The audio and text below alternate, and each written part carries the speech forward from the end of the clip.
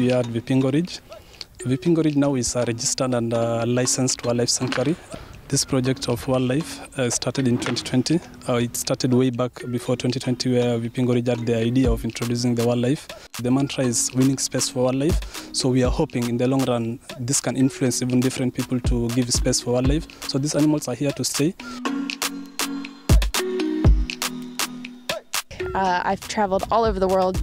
I've seen plenty of animals, but I've never been this close.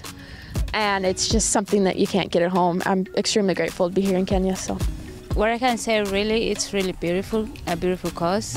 Yeah, I mean, when you play and then you see the animals, it's really fascinating. So even if you play a bad shot and stuff, there's something to cheer you up.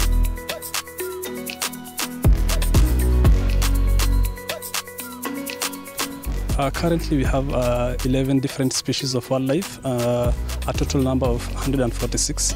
It's been really successful since the introduction. 2023 already we have 3 now. That's a total of 36 birds since the inception of this, and it's just a few years down the line. It's 2020 October and till now it's less than 3 years, and we can see already the productivity that's taking in here. So the number is now 146. Initially we saw giraffes, zebras and eland. Then the last group that we saw is oryx, and they are all orphaned animals and they have been rescued from the wild.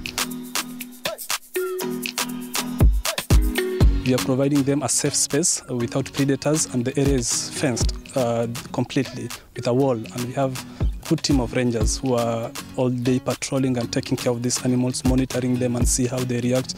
The long term is just make sure these animals thrive in here without disturbance, without being poached or without being hunted, and you've seen they are very happy.